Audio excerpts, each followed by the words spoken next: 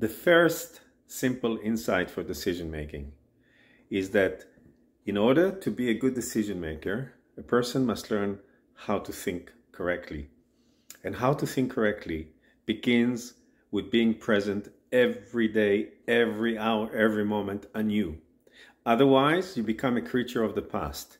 So the first rule of thinking is to always consider now as a first principle.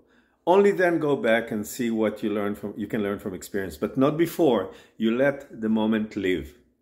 Because unless you do that, you become a victim of past perceptions, which may be invalid today completely, because we're living in a times of such a rapid pace of change that it's almost unfathomable how quickly things change.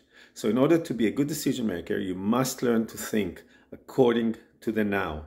This is the first tool, the first key to decision making. Coming your way, the second one soon.